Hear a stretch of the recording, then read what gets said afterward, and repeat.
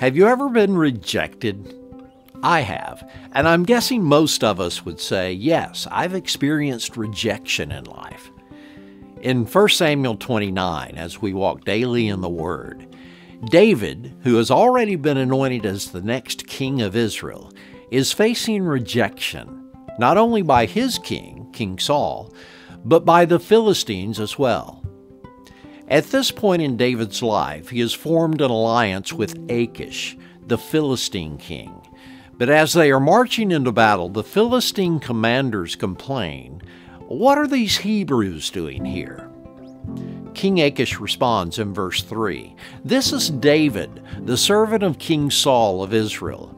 He's been with me for years now, and I've never found a single fault with him, from the day he arrived until today."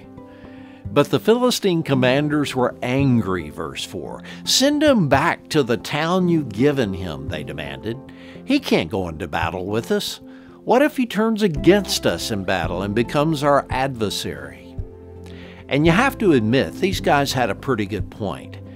David and Saul aren't on the best of terms, and what better way for David to get back into Saul's good graces than for him to turn on the Philistines? They know David. They've heard the song that was sung about him. They may have even been a little bit jealous of his relationship with their own king.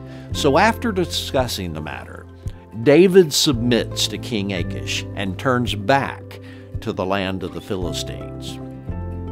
So what's this story about David have to do with you and I today?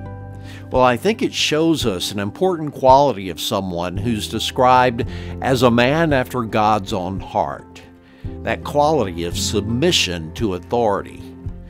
As followers of Jesus, we're encouraged in Scripture to exhibit this quality in our lives. Peter said this, "For the Lord's sake, submit to all human authority, whether the king as head of state or the officials as his appointed. For the king has sent them to punish those who do wrong and to honor those who are doing right." So let me encourage you, for the Lord's sake, follow the example of David and humble yourself. Submit to the authority God has placed in your life today and experience the rich blessings of the Lord that follow that.